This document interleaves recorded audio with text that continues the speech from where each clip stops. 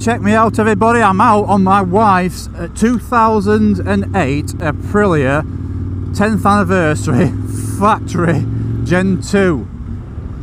The bike's ultimately reliable. We've never had any problems with this at all. My wife's rode it more than I have. It's her bike. Could do that rear shock raising up slightly. I'm a little bit cautious when I'm out here because it's still cold and the roads do feel a little bit greasy.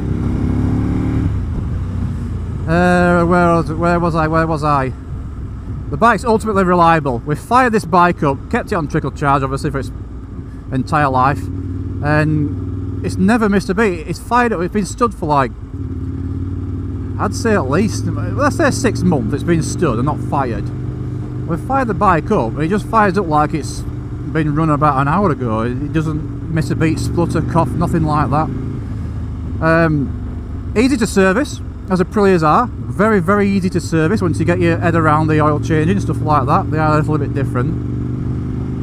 There's a lot of parts out there for these, but we've not really bought any other parts for it other than service parts.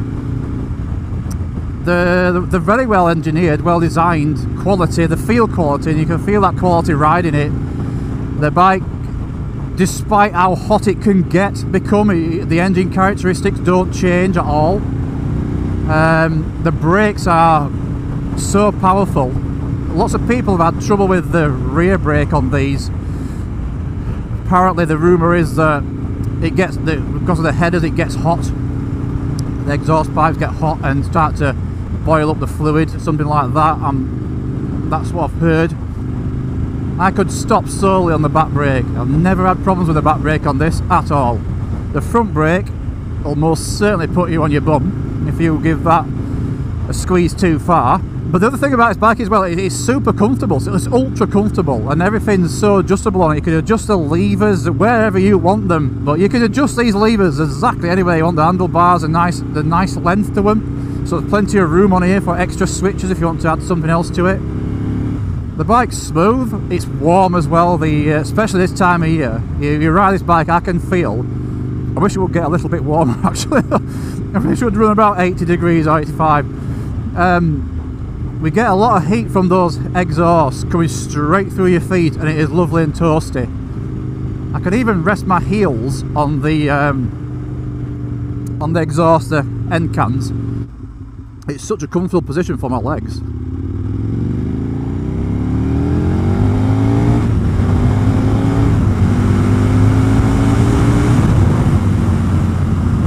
It picks up very smooth and powerful, but I'm only giving it this much throttle. I'm only giving it tiny bits of throttle. I'm not going all the way with it. I feel like it might lift that front end, but the other thing is about this, it doesn't seem to, unless you're good at pulling wheelies, which I am not, by the way. I can do it on a dirt bike, but not on a road bike. If you are good at pulling wheelies, then I think you will be able to do it on this quite easily. But it's not like most powerful bikes where you wind on that front end just lifts up. It actually drives forward. It sticks to the road and drives forward. The bumps as well, the suspension on the bike, Ollins front and rear. Ollins is awesome. So much awesomeness in Ollins suspension. When you're on the road on most of these sports bikes, you get back pains, you get slammed and smashed. The seat smashes into your arse. If you like that sort of thing, then go get yourself the 1198. But the Aprilia seem to seem to handle all the British roads quite well.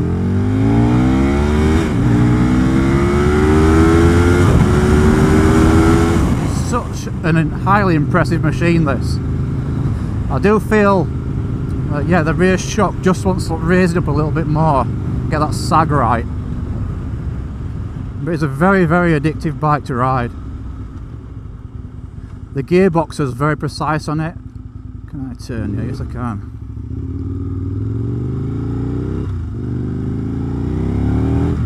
The gearbox has got like, I won't say it's smooth, but it's got a really accurate click to it. It's hard to describe. It feels different to any other bike. One thing about these is you need to get, it's quite complex as a clutch system in these. You need to get the oil level correct, you need to get the oil type correct, and you also need to get that free play set correctly. I would always recommend with these bikes is stick to standard levers. Do not get aftermarket levers. The standard levers for the brakes and clutch on this system works perfectly, so always stick to that. That is my advice. But this brake, it's really, I wouldn't say it's an absolute effortless gearbox, but it's a gearbox where you won't miss a shift. It's very accurate, and most bikes with it, some have a link. Most bikes with a linkage gear selector, which I do like a linkage, you get a little bit of float and play sometimes, or miss a shift with a linkage. Whereas this is like a dirt bike gearbox, you know. It's straight onto the selector shaft itself. The engine braking's not too fierce.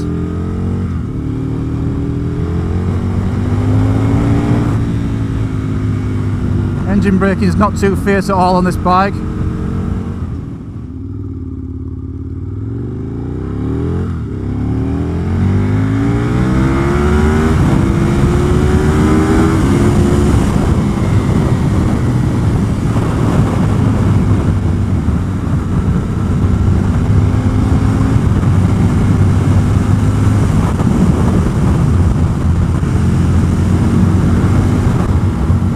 Yeah, definitely want that rear shocker sorting out. With a little bit more front end lift there, and I wasn't giving it full whack. You would not believe how happy I feel with nice warm feet.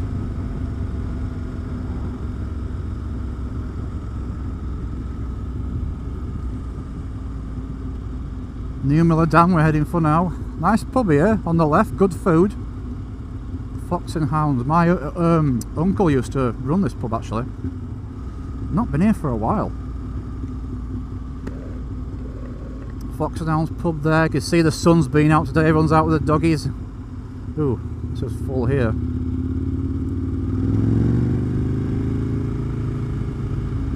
I'll tell you what, when you're going through, when you got noise reflection from buildings, this engine sounds mean. It sounds big and mean.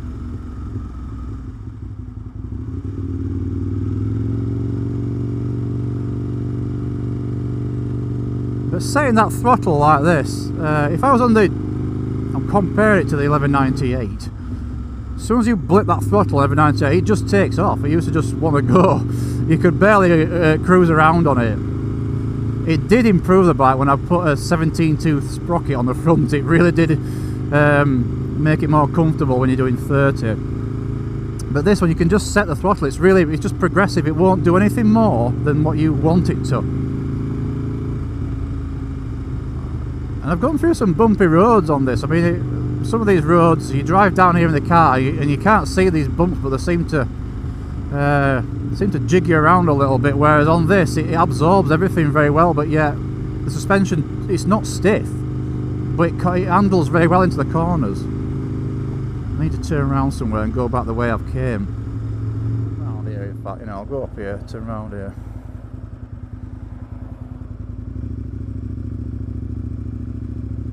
Can he do it? Can he turn it around? Look at that, beautiful. Beautiful turn.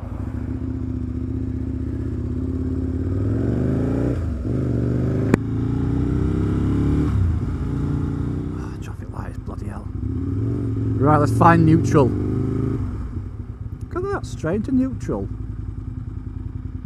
Right. What's that back brake? I need a new helmet because my helmet's steaming up a little bit. But absolutely, it sounds like thunder, this thing. It really does, and it idles so well. It doesn't really go over much over 84 degrees. Usually, if I'm coming into traffic on it, I'll just shut the engine off if I know I'm going to be standing for a while. These are four-wheel lights as well, or perhaps I should. Don't really like to let them get hot because you can end up heating up your electrics, and if you're leaving to run hot for so long, heating up your electrics and buggering them up. It's very hot under here. It's a V-twin. They do get hot. Might shut the engine off. Oh, no, we're going.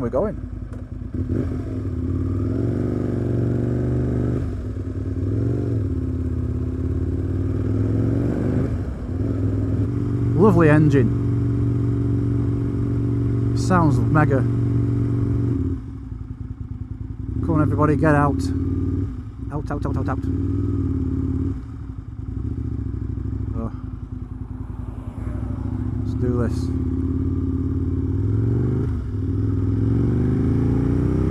Oh, this is actually the driest day I think we've had, at least for 6 months. I mean, the summer was an absolute complete washout. But this has to be the driest day we've had for a long time. Stop.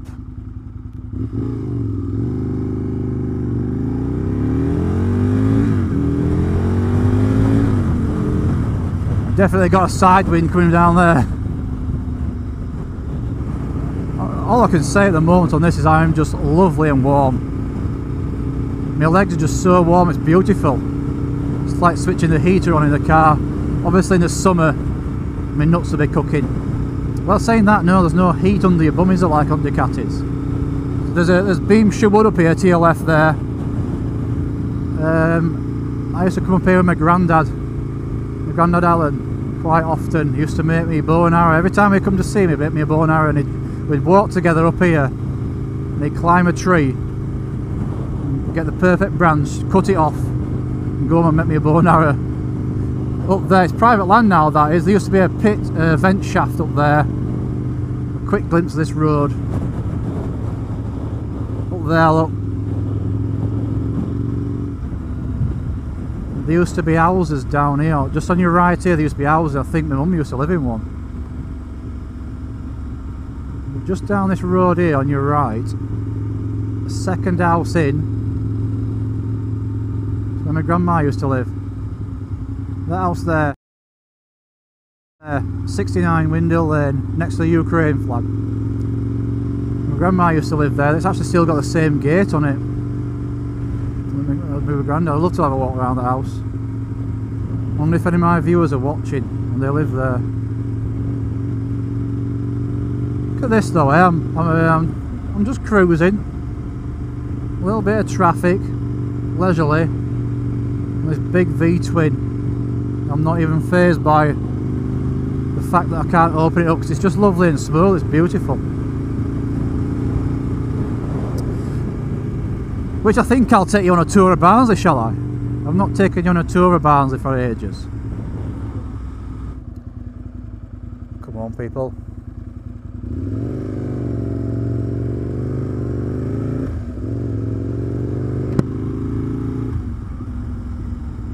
And there's some beautiful buildings around here. Barnsley is my favourite town. And it's just getting better. Becoming more and more popular now. It's got a great culture here in Barnsley, great pubs, lots of restaurants, and it's clean. I love all these old buildings. Me and my wife would like a townhouse like that, but it's just not practical for the things I do, obviously, with all the bikes and the painting and stuff like that. Are we on? We're on, Paul.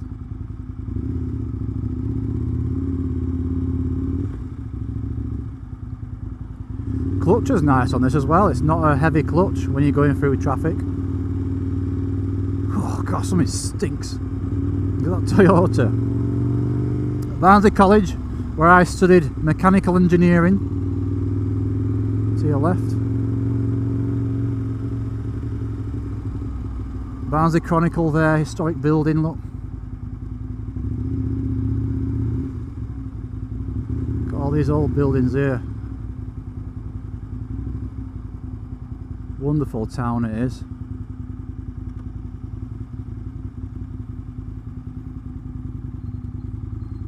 I think that's a new bar there. I've not been in yet. Oh no. Town Hall. Love that building there, Town Hall. Down here, I think it's a Stabilo. No, is it Stabilo? There. Yeah, it used to be Regent's Park nightclub. Regent's Park nightclub where I used to get all my women. Subway there's that shut. So we've got Barnsley Cinema to your right. We'll get around this corner. I want to see what's on as well because they put lots of old school movies on at Barnsley Cinema. I've seen loads of films there. The first cinema I ever went to.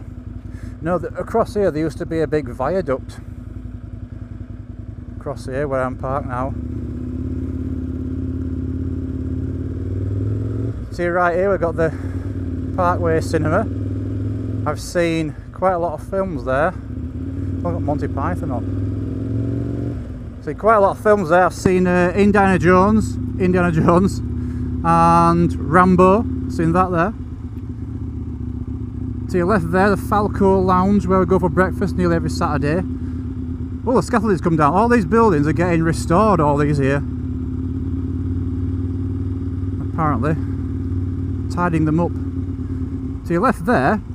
That used to be a main road through town, and to my left here, Market Hill. This is where all the market stalls used to be.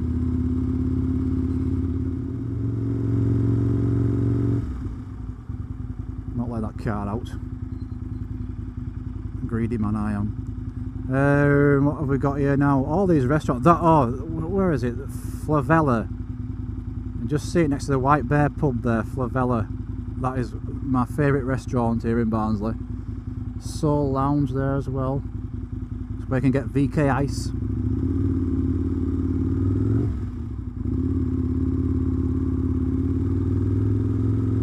Barnsley Library there used to be there was another building there. I used to go in there and buy, well, rent loads of war books and battleship books and stuff like that. I was into guns and stuff. All demolition changed now. National Tyres here. Is that shut down? I can remember I used to always go there on my Ducati for my tyres. I think it's closed down. We'll go left. We'll go left past P.X.C.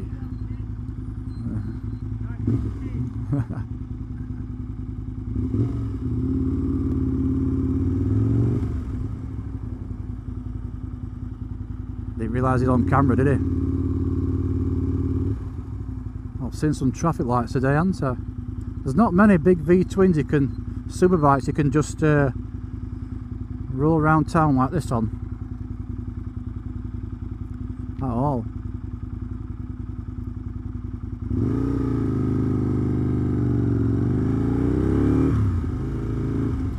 Argos used to be down here on your left, and I can remember getting walking around there with my X-Wing fighter from Return of Jedi. Down here used to be Argos. So I can't remember which one it was now. It's that shot where it says The Look, I think it was, yeah. Oh, looks like there's a... Oh, I can smell that steakhouse place. Oh, that's lovely. I might come back in the van and get myself a burger. My visor's steaming up. Smell dope, bit of dope. Just going past the post office. This is all the back streets, by the way.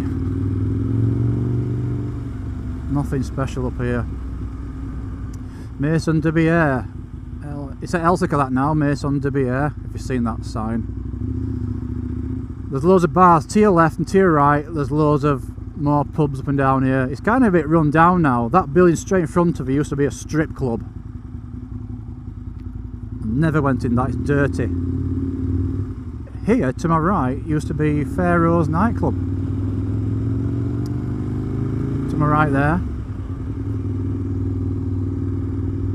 Pharaoh's nightclub, can remember that?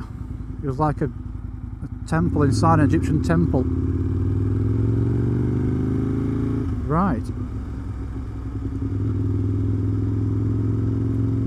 Right then, if you ever come into Barnsley, by the way, I'll show you a really good parking spot. Car park we use all the time. Down there's the Alhambra car park. But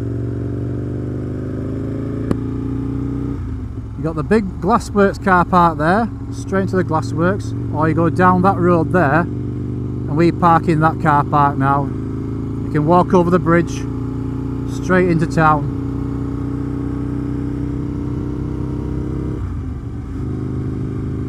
My granddad, my dad's side, Grandad Douglas, he used to work on Barnsley Canal, and I think the canal used to run straight through here.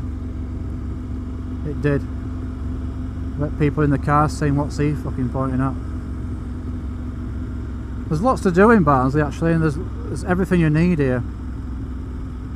Lots of places to eat, lots of places to drink, lots of places to shop. I'd do another lap round because I enjoyed driving and riding around town, but I'm going to go somewhere else and check my GoPro. Could go to Craig's, couldn't I? Oh, fucking hell, what gear am I in here? Like 6th gear or something.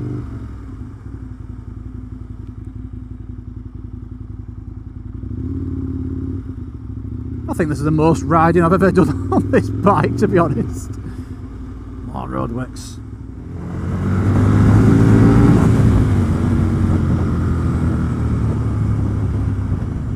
With all that power comes great responsibility.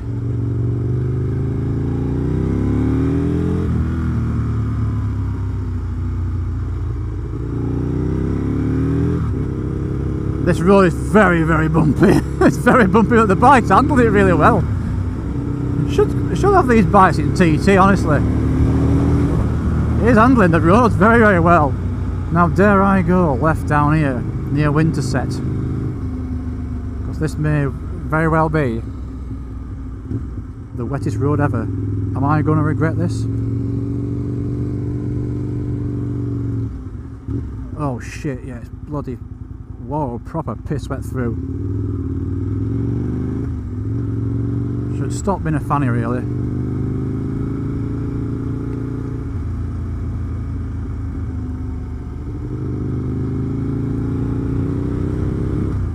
Oh, it's dry.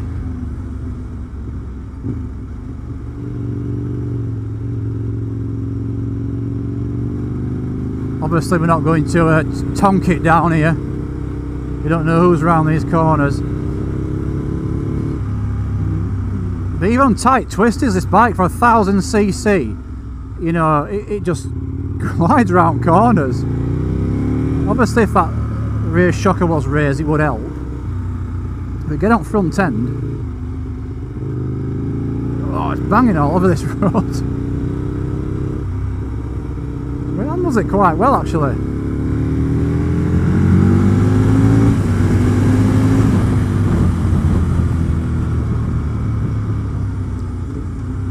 Only giving it little bits of throttle.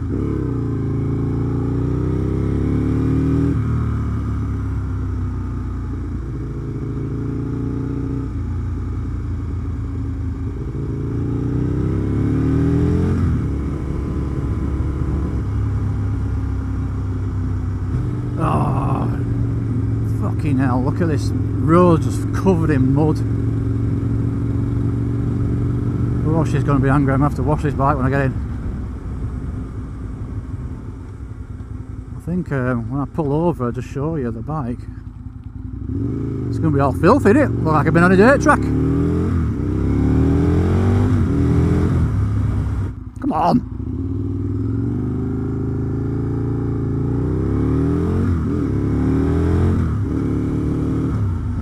Nostell Priory to your left. That's where Rambo goes walking sometimes, but it comes back covered in cow muck, so we've not gone there for a while.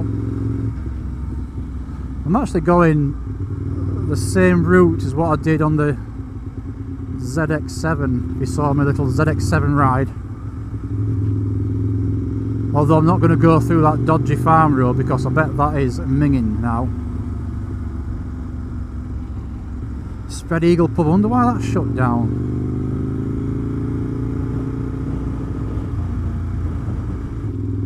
Well, I'll tell you what, I've done a lot of cruising around town today on this bike. You wouldn't think it, would you? That you can just do that on this. A big V-twin like this. Dog having himself a little poo there, go on lad. Smell chips now. I'm really hungry. I do fancy going out and getting something. Not on the bike though, I'll probably send the bike home. What we got here now? What the hell's going on? I've got traffic lights or something. Oh, I can smell exhaust fumes stink on that Jaguar. That smells rich, that Jag. Taste it, that. Bloody hell. What engine's in that?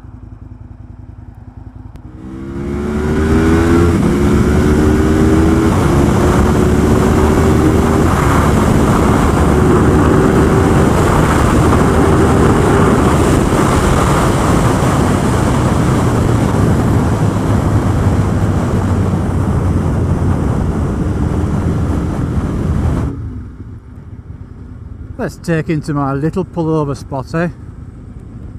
Oh, what bikes have I reviewed here? VTR, I reviewed Sut in my car. I showed them a meal here, Phaser, stuff like that. Pull over here next to this poo. Let you have a little look at him.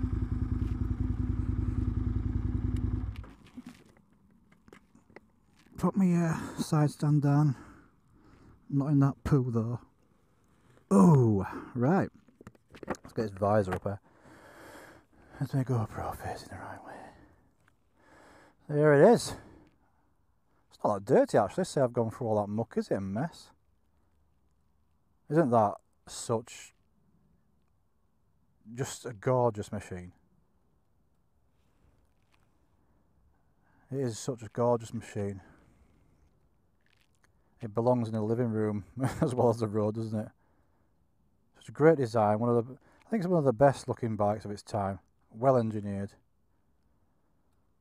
But it is an absolutely stunning machine, that.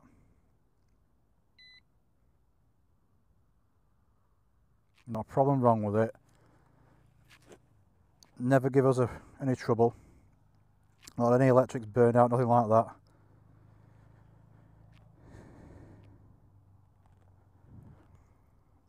He wants a front tyre though. Front tyre feels like it's a little bit weebly. Apart from that, I just love it. It's a beautiful machine. The frame's looking well since we painted it, if you remember.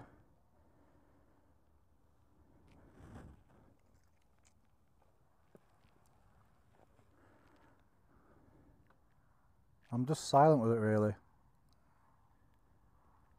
Looks great with the sun glistening off the carbon fibre. I sound like a right shitty old poet, don't I? Really.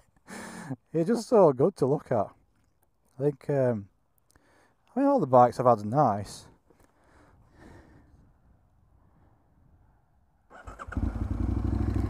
Just treading mud here. Right, April, let's get you home. I feel like taking it home, adjusting the rear shock and the clutch lever and taking it back out for a little blast.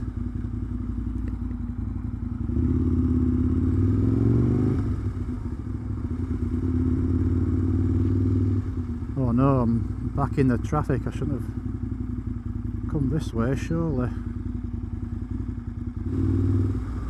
Well, I'm going to take the bike home, head for home. And it's been a pleasure to have you here watching my videos. I do thank you for your support. I I don't get much chance to do many videos lately, but this is a quick little, well, it's a nice little ride on the RSV factory. I'll just show you what I love about it.